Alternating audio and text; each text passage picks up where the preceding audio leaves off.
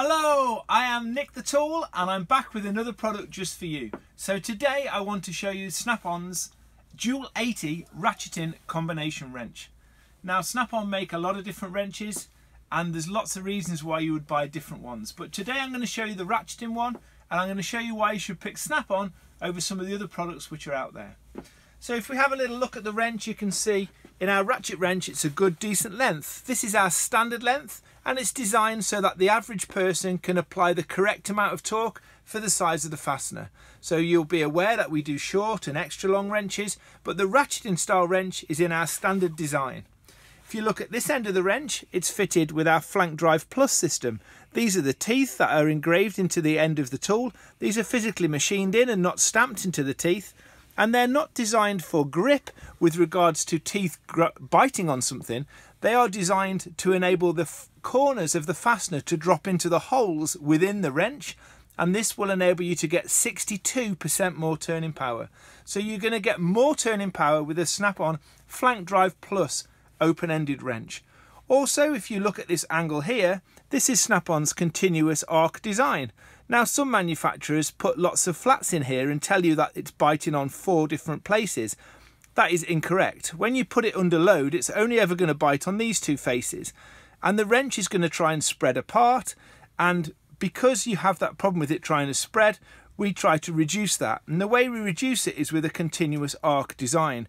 So if you were to lay this wrench on a piece of paper and you were to draw around that arc, you would see that it would make a perfect circle. And that is spreading the load perfectly across the jaws, down the shank, less chance of those jaws flicking open. So on some of your cheaper wrenches, you may find that you load them and they just skip for a fraction of a second, and that's enough to round the fastener or to slip.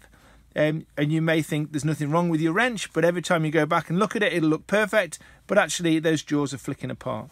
So you're not going to have that problem with this end of the wrench. If you look down the shank of the wrench, you can see it's clearly marked, both ends, top and tail. So whichever way you pick the wrench up, you know exactly what size you're going to get. Now we go down to the super end. This is the new 80 tooth ratchet spanner from Snap-on, and this is the business end, which is going to make all those differences. So it's 80 tooth, just like our ratchets. It means it has a pawl here and a pawl here, which is biting onto the main cog. So the teeth are engaged all the time, rather than some of the ratchet spanners which have a lever that move the pawl inside. This means we have more teeth engaging with the cog, so it's stronger, which also means because it's stronger we can then make it finer. So 80 tooth means you get nice, lots of little clicks, very small arc when you're trying to work in a tight environment, 4.5 degrees between each click. So very, very fine, but also strong. Now the party piece with this ratchet, I have a little demo prop to show you why this is so good. Now, a lot of people steer away from ratchet spanners because they feel that the wall thickness is too large and the profile is too deep. Not anymore. So, this is my demo prop, and this has been manufactured and machined to a high tolerance that will enable this wrench to get in. So, the demonstration is quite simple.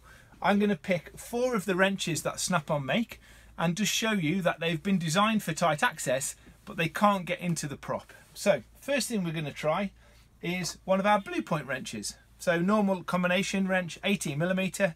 Try to drop it in and the wall thickness is just too high, so we just can't get that profile in at all.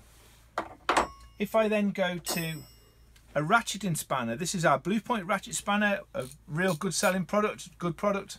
Try and offer it in, it won't go in. You can see it's just too thick. Just cannot get into those tight spaces at all, so we won't be able to undo the fastener. So let's assume we're going to reach for something completely different.